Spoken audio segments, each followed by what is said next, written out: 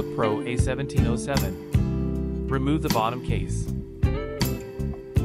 Remove screws and motherboard. The motherboard has been corroded by liquid.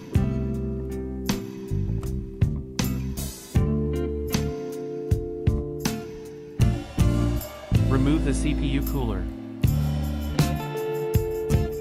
Remove the shield cover from the motherboard.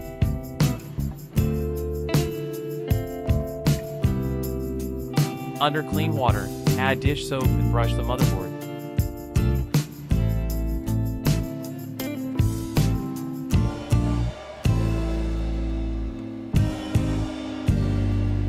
Use a hair dryer to dry the water on the motherboard. Put the motherboard back on the machine and test.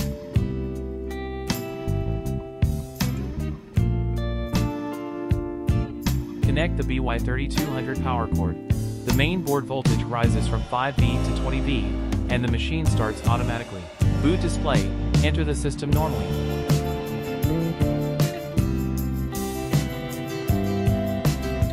The test is normal, shut down. Disconnect the power. Processing is complete.